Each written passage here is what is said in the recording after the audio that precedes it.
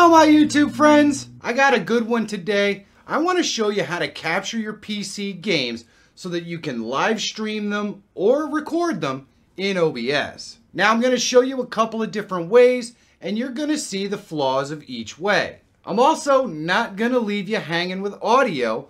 I'll show you exactly how to set up OBS to capture your game audio as well. We've got a lot to get to, so you know what? Let's get to it!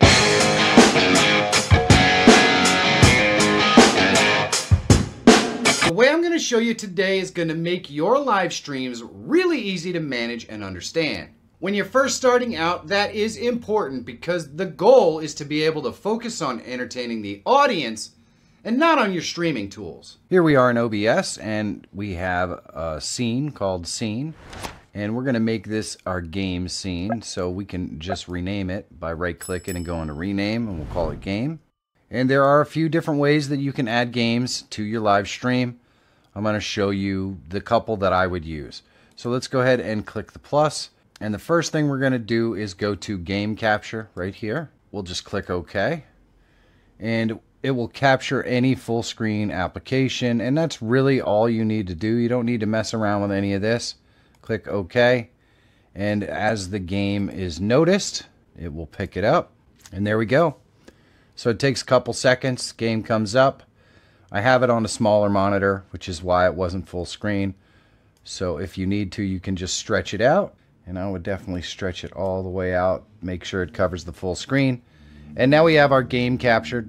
We want to make sure we capture our audio as well, so what I'm going to do is click the plus, and we're going to go to our application audio capture, and we'll just call this game audio. Click OK, and all we have to do is drop this down and select the game, and there we go. And now we have our game audio. When we select the game, you can see the mouse moving around and it is playing game audio.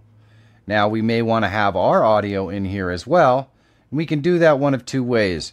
You have to decide whether you want your camera in your scene or whether you just want audio. So my thought is that you should always do a live stream with a camera, but just in case you decide you don't want to, let's go ahead and add another audio input capture, and we'll just call this mic.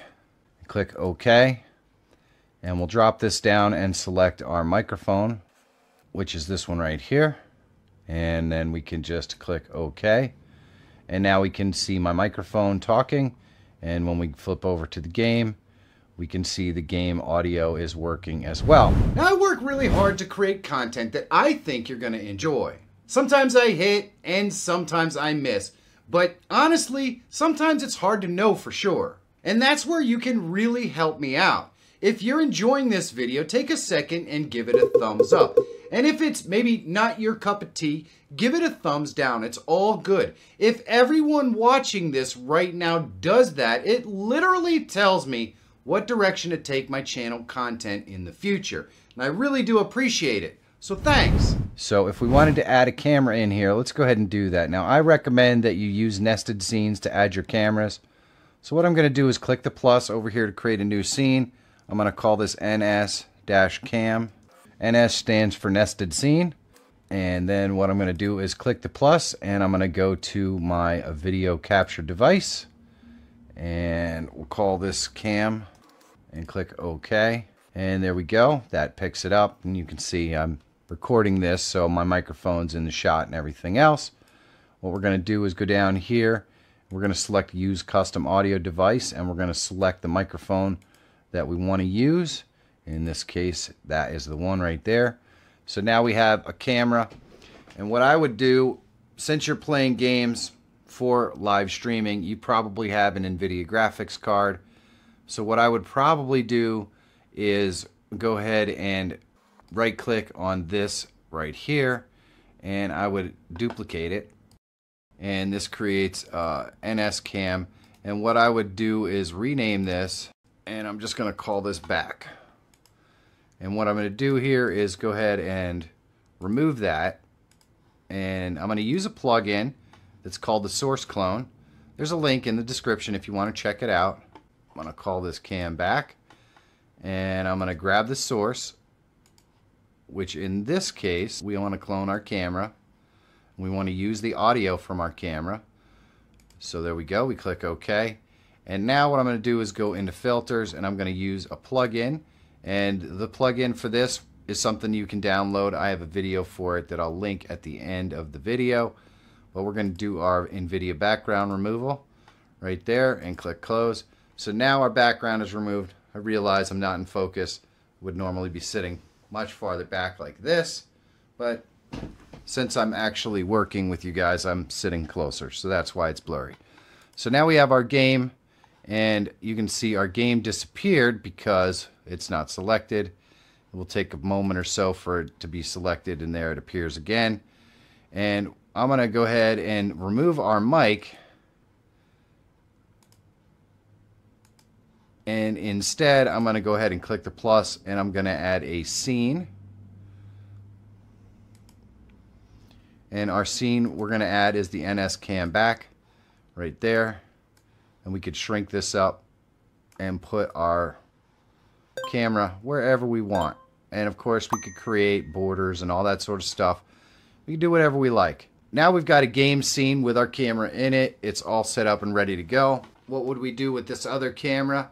Well, let's go ahead and do a just talking, and boom. And all we have to do for that, just to make the most simple of just talking, is go into our scenes and NS cam, and boom, and there we go. So now we've got a just talking scene, and what I can do is go ahead and crop this up a little bit to keep the microphone out of the shot. And there we go. So now we've got our game scene ready to go. And that keeps disappearing. I can show you another way to set that up so it doesn't disappear. And we can switch back and forth to just talking or our game scene. So what if we don't want this to disappear? That's something that happens with game capture. And so let's remove our game capture here. And you're going to notice when we remove the game capture, our game audio stays here.